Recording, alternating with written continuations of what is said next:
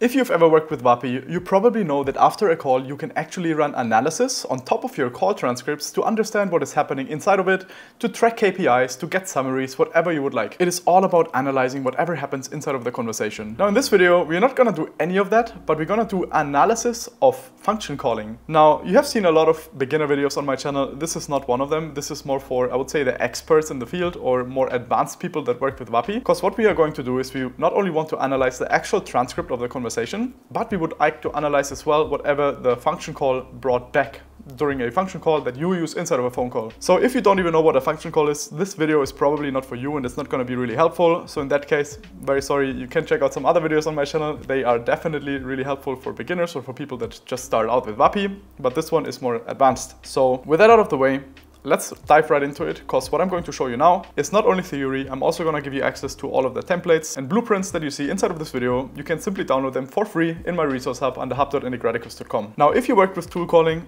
awesome. Not many people have, and the ones that have, they know exactly the same struggles, especially if it comes to building out more complex voice assistants. You know that when you do a function call, and let's say it's not an asynchronously one, it's one where you actually get a response back. As you can see here on the Vapi documentation as well, under tools calling, you can scroll down a little bit and you see a result section. This is usually something that can then be used during the conversation inside of your assistant to enrich it with extra data from an external source that you can feed into the conversation, and the assistant has access to it and can use that during the conversation. Now, to give you a more precise example, we can, for example, say when you check the availability of your calendar during a phone call, you would send back in the results either either the times you have available, or when you book a meeting, you can send through if the meeting has been booked successfully, or if you have any alternative times. Those kind of things is what you usually send through in the results of a tool call. Now, within my agency, we reached many times the point where we actually need to analyze the tool calls after the conversation, so we get out certain details that we can use again to further enrich the conversation or the tracking in CRMs, in POS system, whatever it looks like. And this has actually been a pretty big issue. And this video is my attempt of showing you how you can actually analyze transcripts, including the tool call results, so that you can get better and accurate data, especially if you work with identifiers that you use afterwards inside of transcription or analysis. Now, if what I just said still doesn't fully make sense and you don't exactly grasp what it means, let me give you an example. I have here, for example, a Vapi assistant that I just created, which has only one function included, and basically its main purpose is to tell me which weather it is in a given city. And all it does is it literally just has a tool call right here that is called get current weather. It has a query parameter that just takes the city or the country and basically returns after back to me the current weather of that location. Now, this is the make.com scenario I created for that. This is the one that we basically call during the tool call. And we are leveraging the weather API, which is a simple API request seen here. And all we do is we literally just send through the query, and the query is basically the parameter of the function call, which in that case is either the city or the country. And we then get back some information, we transform it, and we send this back in the tool call result. So this is very similar to obviously what you have seen inside of the tool calling results here. And to make sure I actually show you what we sent back, this is the kind of stringified response that we send in a more conversational way. So you can say we have current weather, we have the condition, which is the current condition at the location. We have the temperature in Celsius, and we have the latitude and longitude. So those values are the ones that we care about. And as you can see here, we have the lat-long values for internal use only. We have mentioned that so that the AI during the conversation doesn't speak it, but we still need it and require it, because at the end in our transcript, our goal is to basically get that information, these two values, and send them to an external endpoint where we can track them and do some extra analysis, or maybe even connect that endpoint or that information to a customer contact or whoever was calling. Now, you know probably that when you make analysis, and especially in the Vapi dashboard under the analysis tab, you can get out some KPIs, but it is not always as reliable if it comes to function results, what we have seen. Or mainly it often doesn't even work, because functions itself is a completely different topic, and tracking that out is sometimes fairly complex. So what we did is we kind of built our own system, which is what I'm going to share with you today. Now, before I'm actually diving into the system itself, I'm going to show you an example. And this example is going to run through this make.com scenario, which is basically our custom analysis blueprint, let's call it like that. This is a templatized version that I'm going to provide to you completely for free. that allows you to do very specific analysis on top of existing data from your transcripts, including the tool results. Now, right within this module over here, we have two variables that are very important, which is the master prompt and the user classification prompt. Master prompt is basically just a definition of whatever the assistant should do. So in that case, it should retrieve the latitude and longitude from the conversation. Now, if you know, the conversation usually is a user double point value, assistant double point value, and system double point value. There's usually nothing included for the function calls because most people don't care about it, and for them to analyze it doesn't even make sense. However, if you really work intensely with Vapi, it will definitely become important, especially in the cases I'm showing you now. Now, down here, we have the user classification prompt. This is basically that what it should do. And it says here, answer with the latitude, longitude, as well as the city of the second weather request in the following JSON format. Now, this is very, very important to understand. What I'm going to do now is, during a conversation, I will, for example, say, what is the weather in London? What is the weather in Russia? Or in Moscow? What is the weather in Sydney? These kind of things, right? And my goal with this analysis is to get the latitude and longitude of that second request or second tool call that we made during the conversation. And you can imagine if you try to build it now with the Vapi platform itself, it would be possible, but it is not as reliable. So what we did here is a more reliable version of getting the actual values in a JSON format so that we can reuse it and repurpose it somewhere else later on down the line. And this is basically the response format we want. So we have city, which is the city name, or that we basically just ask it for. We have latitude and longitude. So we have them separated in a JSON, and this is what we expect back from this OpenAI call down here. Now, to actually show you how it works, I have already scheduled this module, so it is running. This basically will just get us back the date. And I'm also going to run this one because this is running on the call transcript after we actually made the call. So to show you how it works, I'm going to have a phone call now, and you can listen to it live on the screen. So all I'm going to do is I head over to the Vapi dashboard, and I'm going to click on Talk with Assistant. Hello, this is Ava. How may I assist you today?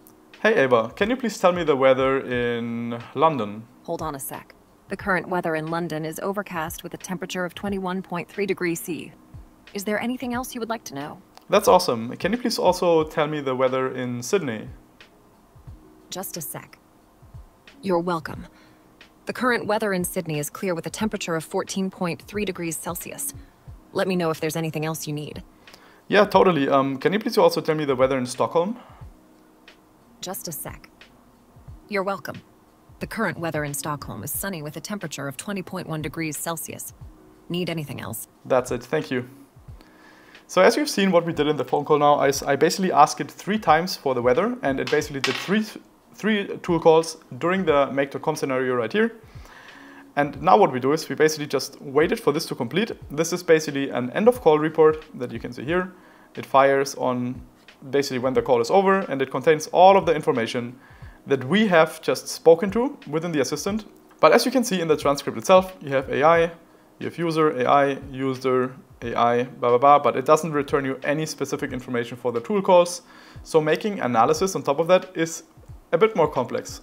There are ways, but it's a bit more complex and usually not reliable. Like I said it many times now.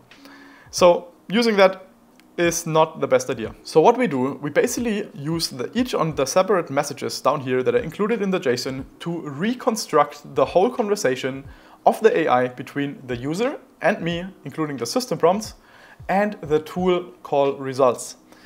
Now, we're gonna use that whole module to basically format that in the format that OpenAI requires for making a chat completion.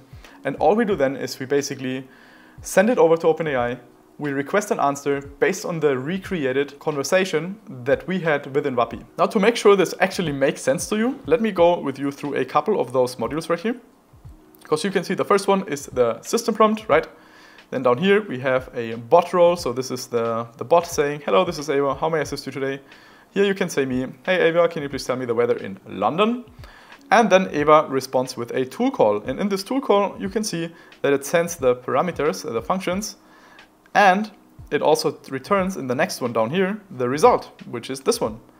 Awesome, so now we know we have the result in the actual transcript or the end of call report, and we can use that to enrich it inside of the conversation. So I'm not going to guide you through all of the steps. the main things I would like you to understand is that this part up here is basically building the system prompt inside of that new JSON that we are calling convo. So this is basically an array that is created with all of the conversations and messages that we're going to feed into the new OpenAI chat completion. So this creates the master prompt. Then down here, we have the tool called results, which is a very interesting one, and I'm gonna show you how it looks at the end. Here we have the message, so we basically just loop through them and we append them to the new conversation. And down here, we're gonna add the last part, which is the action assistant message, which we basically just defined here. So this is basically the one that we define as a next step, right? Based on the, I think as a user message. So the user basically just sends back that message, classify that as that, blah, blah, blah. And then we are getting back this, and I'm going to show you how awesome this looks like. If I go to results, you can see it sends back Sydney, latitude, and longitude of the actual second tool call that we made. Now, if you remember, and this is also what we see up here, inside of our conversation, the first tool call we made right here in 4 is for, what was it, London.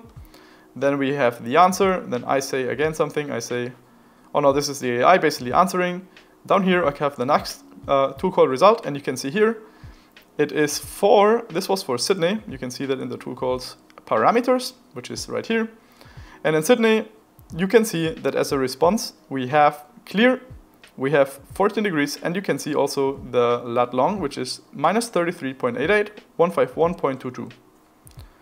Now, if we compare this with a tool call result right here, minus 33.88, 151.22. So we get the exact values back, directly tailored to the conversation.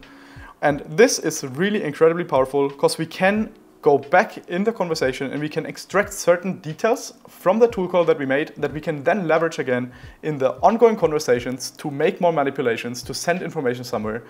And trust me, this is just a basic example, but it can get more complex than that by using certain identifiers if you want to update information, if you want to retrieve more details about something during the second call, for example, that happens, etc. There are tons of possibilities there. And this is an incredibly, incredibly powerful feature that if you're really serious about Vapi assistance, you definitely want to leverage something like this. Now, like I said, I'm going to provide you this template completely for free inside of my resource hub.